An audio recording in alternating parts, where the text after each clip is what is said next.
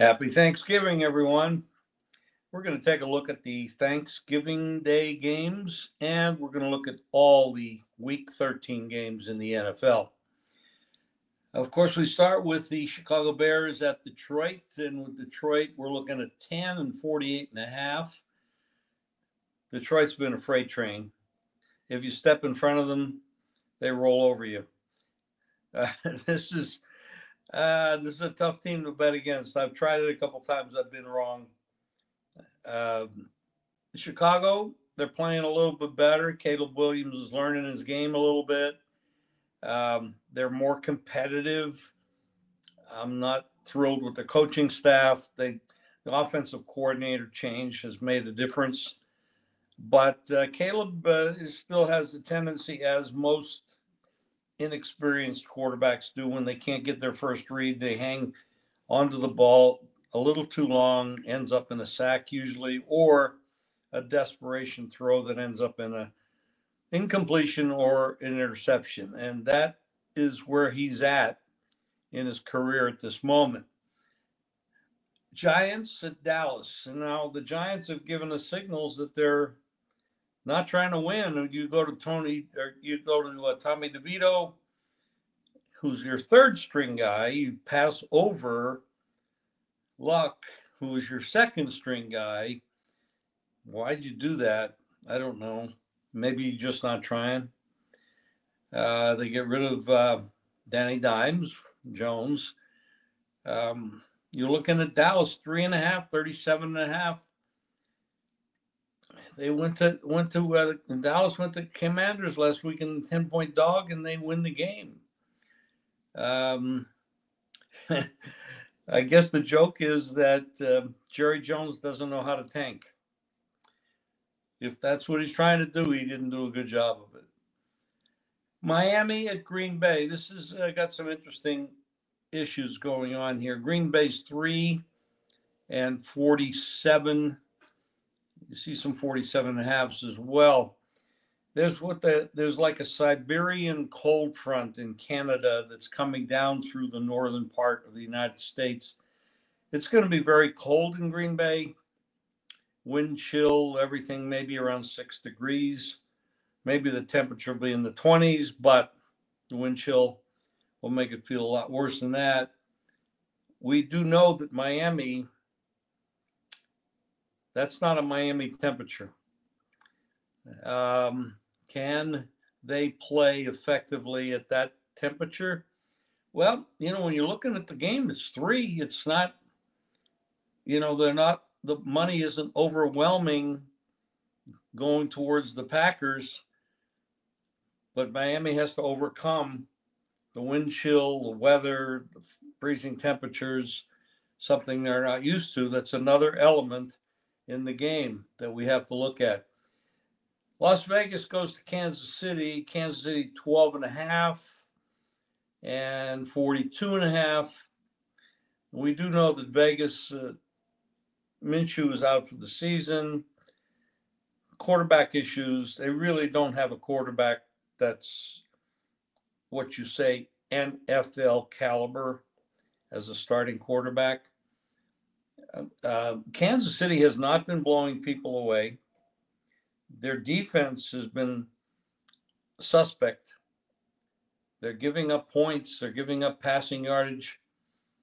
We do know what they're capable of. The question is, are they capable of it and they're not playing up to capability? I mean, they played the Panthers, and the Panthers are one of the worst teams in football, and they didn't do well. They played tooth and nail with Buffalo and up at Buffalo, and that could have turned in their favor. So they're there. This is still the champion, and taking them down is going to be tough, but that's a big number. Tennessee at Washington. Washington's 5.5. This is the same team that blew a 10-point when they're favored by 10 over Dallas and they lost the game. Tennessee is playing a little bit better, and Levis he's got the talent. He's got the skills. He has a little bit of Jameis Winston wildness in him, where he throws the ball in the wrong place. He makes bad decisions. Can he grow out of that? Can he be trained out of that? Can he be coached out of that? At times, he looks like he has done that, but other times he just goes back to it. So, and you're seeing regression from Washington. This is not the same team that started the season. Now, these are young players, young quarterbacks, different owner, different coaches. This game was 8 on a send out a week ago. It's 5.5. Then it's 45 or 44.5. I see mostly 44.5s on this game. Chargers, we saw them last night against Baltimore. Well, they're going to Atlanta. Well, Atlanta's not Baltimore. And there's no Lamar Jackson there. And there's no Travis Henry. Atlanta is a marginal football team. 6-5 on the year. Yes, they're leading their division. The Chargers under Jim Harbaugh are going to improve, but it's going to take time. They have holes. That would have been a closer game had the wide receiver Johnson been able to catch 3 passes that he dropped. However, the Chargers are not as good as the Ravens, but they might be as good as the Falcons. Game is Chargers are favored here. You know, I don't know if that's a valid number, but that is the number. 1.5 or 2, 48's the total. This is a cross-country trip off a short week. Tough spot. Pittsburgh at Cincinnati. This is a big game. This is a big game for both these teams. Pittsburgh is 8-3. Cincinnati's 4-7. I would say if Cincinnati loses this game, you can forget about playoffs for them. If they win the game, they still have a lot of work to do. Pittsburgh has a very rough schedule going forward. And it would not be surprising to me if they were 2-4 or 3-3 in those 6 games they have ahead of them. This is a tough game. Cincinnati's 2.5, the total 47. And that's 46.5 in one spot, but mostly 47s.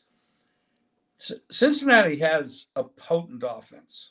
They really, I mean, Burrow is a great quarterback. They got a couple wide receivers, a running back who's a replacement, but he might be he might be a step up from the starter. They are potent on offense. Their defense is very suspect. Pittsburgh plays a different style. That's not normally teams don't play like they play, but they have a way of winning. Tomlin's a good coach. He's tough to beat. They're not championship style or caliber, but they're good enough to be 8-3, and they just beat the Ravens. Very tough game, big game for both teams. Indianapolis at New England. Indianapolis got a lot of money last week against the Lions, which was a huge mistake, and I fell into that trap. Indianapolis is 3, 42.5. They're at New England, who looked absolutely terrible last week. Both these clubs need to rebuild, but New England has a lot more rebuilding to do. So we do have valid. I don't know about the validity of Indianapolis being a road favorite, but they are the better of the two teams, slightly. Houston and Jacksonville. Now, Jacksonville might get Lawrence back at quarterback. That's the way it's trending, but they're a mess. They're 2-9. Houston 7-5, but there's a lot of regression going on in Houston. Stroud is not having the year that he had a year ago. You see a lot of regression there. They're 5-point favorite, 43 on the road against Jacksonville. Jacksonville is a mess. The head coach should be gone. I think he should have been gone before this. Lawrence comes back. Who knows? He hasn't played up to what they expected of him. I don't know what to say about this game because we're not getting. This isn't the Stroud. This isn't Houston, the Texans of last year. Totally a different team the way they're playing on the field. Yes, they've had injuries to wide receiver. Everybody has injuries, but they haven't been able to overcome it. Very difficult game. Two bottom feeder right now, the way these two teams are playing. Arizona and Minnesota is a big game. Arizona coming off the loss at Seattle, which was a division game. They're 6-5. Minnesota's 9-2. Minnesota's coming off the game that they struggled with Chicago last week. No question, Minnesota looks like the better team, but I'm not going to step out and say, hey, they're really the better team. They're really capable. They have the ingredients, but Arizona at times this year has looked pretty remarkable. Now, this game is indoors. Arizona had played in weather up in Seattle last week. It wasn't terrible, but it was definitely not what they're used to playing in the desert. Indoor game is probably going to help them. Minnesota's 3.5. The total 45. You might get a game out of Arizona here. This could be one of those spots. Non-division home favorite against a team that has a chance to win the NFC West. Seattle at the Jets. Can anybody be more of a mess than the Jets? Yeah, well, I guess so. I guess the Giants could be. Seattle's favorite, 2.5, 41.5. They say Aaron Rodgers is going to play. I don't think Aaron Rodgers is going to be there next year. I don't know if Aaron Rodgers will be playing anywhere next year. I'm not sure. I'm not sure he wants to. I'm not sure anybody's going to want to pay him. Seattle's playing pretty good ball.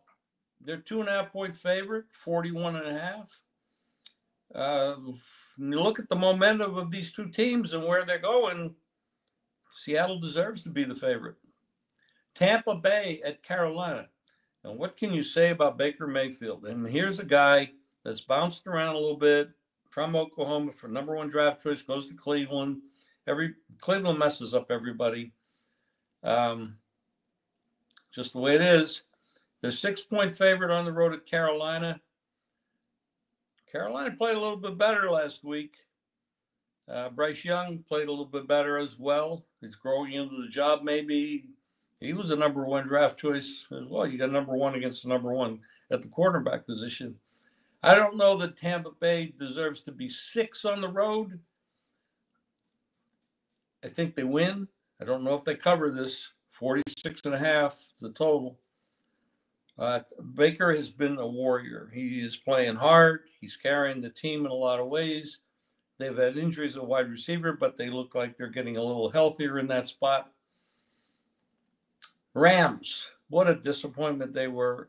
The last 2 home games they played absolutely terrible against Miami, against Philadelphia.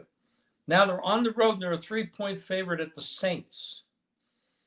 Now I know some people say this moved from 2.5 to 3. So obviously there's money that's come in on the Rams. 49 is the total. Like I said, Rams are 3. I'm just not convinced. Yeah, the Rams are still in the mix for the NFC West. But I'm just not convinced. I mean, their offensive line does not protect Stafford. Do the Saints have the capability of taking advantage of that weakness? Saints aren't a great team. They're 4-7 on the year. Rams are 5-6. People have bet them. They bet them up from 2.5 to 3, but I just am not convinced. I'm not convinced that's the right move. Philadelphia, we saw how well they played, and we saw Baltimore. Baltimore, how they played. These are 2 of the top 4 or 5, 6 teams in the NFL. This is a hell of a matchup. Baltimore's 3, 51. You can see some 50 and a halves as well. There's plenty of that. So you like the favorite, you like the dog, you like the over, you like the under. Both teams can run the ball. They're very good at it. And you got running backs, and you got two good quarterbacks, and you got this is a hell of a game. This is the best game of the week, in my opinion. Definitely a must-see game if you're a football fan or a football bettor. There's going to be people taking Philadelphia based on the fact a little bit more rested. Baltimore coming off the short week. They're on the short week. You got brother against brother last week. I don't know that all that's going to matter. This is big. Best game of the week. San Francisco at Buffalo. Now, San Francisco is loaded with problems. The Niners right now, I'm going to bet that they don't make the playoffs. They really are going to have to pull a hat trick here. They're going to have to pull a rabbit out of a hat. They're going to Buffalo. There's 6.5 or 7-point dog, 44 and a half. Purdy is throwing lightly. He's got a shoulder injury. Nobody is really saying how it happened, when it happened, what is it. But the Niners are in trouble. This is a team that's played a lot of games over the last few years. You know, you go deep in the playoffs and then you go to the Super Bowl and you lose. Is this the Super Bowl hangover? Buffalo hasn't been to the Super Bowl. They're 9-2. They just beat Kansas City. That's why the favorite line here, you got the 6.5, 7, 44 and a half is the total. It's a hell of a game. But I don't know, and we don't know who's going to play quarterback for San Francisco. Is Purdy going to be able to step up and get in the game? I don't know. It's still a big question mark. And then you got the Monday night game, Cleveland at Denver. Well, watching that Cleveland-Pittsburgh game the other night in the snow, that was fun. That was a fun watch. Cleveland pulled the rabbit out of the hat, and they won that game against a division rival that's 2 hours down the road by car. Cleveland to Pittsburgh, that's how close it is. They're going to Denver, who's got the young quarterback, Nix, and you got the Sean Payton. This is a very disappointing year for Cleveland, 3-8 against the 7-5 Denver Broncos, who are in the playoffs at this moment. Cleveland's not playing to go anywhere. They're not going to be in the playoffs, and I'm sure there's going to be a lot of changes.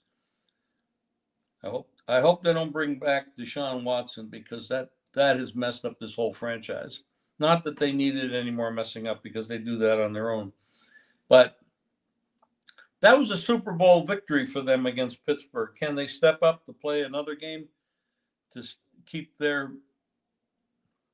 season going? For whatever reason, they're just playing out the string. Denver, on the other hand, has a lot to play for. Like I said, they're in the playoffs at the moment. They're a 5.5-point favorite. The total is 42. You see some 42 and a halves as well. Denver has the capability of getting bad weather. So this is one of those kind of games where night game in Denver, Mile High Stadium, you got to know what the weather is. It's a little too early to try to predict that now. And there is a big cold front coming out of Canada that could affect a lot of the northern states in the United States. It depends on which direction it goes and how intense it is, but it's going to be cold and it could be windy.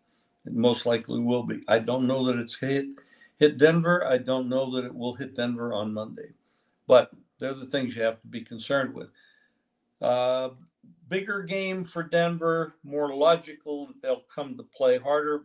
I don't know if Cleveland will continue what they did against Pittsburgh, because the week before it kind of looked like they would be in a position to play better, and they really got smoked by the Saints. So I don't know that that's going to happen. Right now, I would say that probably Denver is going to have a little bit more reason to play and a little bit more motivation to play. But there's a lot of question marks when you have teams that could be in tank mode or just give up on the season. Usually players are not like that. It's organizations that are more like that because they're thinking about draft choices and salaries and issues like that. But these players, they usually have a lot of pride, so that's a tough call. Anyway, that's it for this card. Happy Thanksgiving to everyone out there.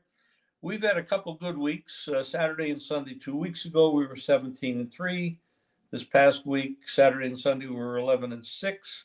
Unfortunately, our Thursday and Monday night games have not done well for us the last couple of weeks, so they were losers. But overall, very profitable. Very happy with the season. And we got the college playoffs coming. That's going to be exciting. We've got some eliminations. You're not going to see Alabama win it after what they just did. And you've got some other teams that got eliminated. It'll open the door for some other teams. It's going to be interesting, and we're going to cover it all for you and do the best we can to get you the best information we can right here from Las Vegas. And happy Thanksgiving, everyone. We'll talk to you again later.